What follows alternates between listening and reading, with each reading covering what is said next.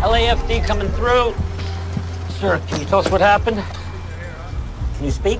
These two construction guys, they cut him off. He ran right into a metal pole and caught him in the neck, I think. Or the throat. Possible impact with the windpipe. There could be tracheal, maybe esophageal damage. Windpipe's constricted, but otherwise clear. We'll put him on the O2. Pupillary response is normal, nothing neurological. Let's put him in brace in case he hit his head on his way down. Do you know his name? Yeah, his name's Justin. Justin McAvoy, I think. He works over at Metrotech. I don't know if this matters, but he may have a nut allergy. He orders the same thing every day except no almonds. I think he wants to talk. What's he trying to say? No man is an island, but two men together can share the world. Hi, I'm Justin. God, this is so stupid. I don't know if you noticed me these last few months.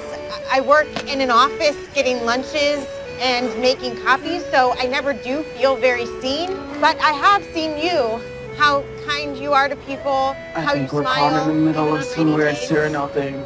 I don't always have the courage to speak, but some days I'm more afraid not to. So I've written it down to say it clearly and for myself. Well, for himself, because I would never, ever do this, but he would. And he's way nicer than I am. Very single, totally dateable. That's not in the note, I'm just improvising.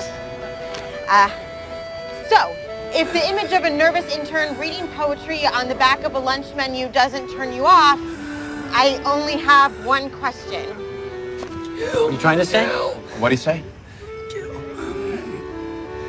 Would you like to ride in the back of the ambulance with him?